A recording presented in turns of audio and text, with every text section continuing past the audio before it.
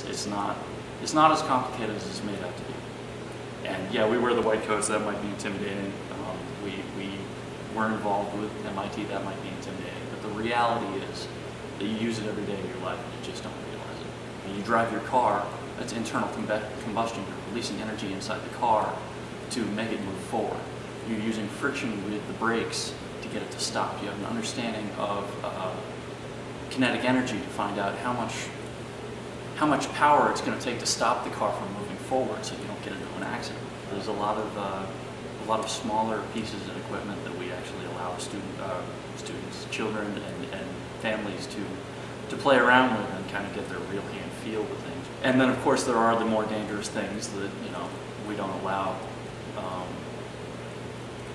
guests to make use of, and we handle on our own.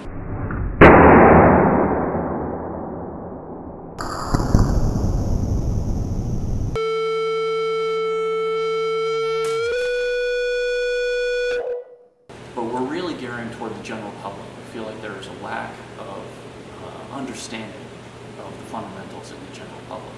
And if we can shock them with an exploding wire, right? Well, I mean, not shock them literally, but surprise them with an exploding wire and kind of grab their attention and say, all right, look, what's happening here is this, in a very simple way, in a couple of sentences, without, lecturing or anything like that, then maybe we'll spark that curiosity. Or maybe we inspire their kids to check it out in the future or something like that. This is a lot of fun.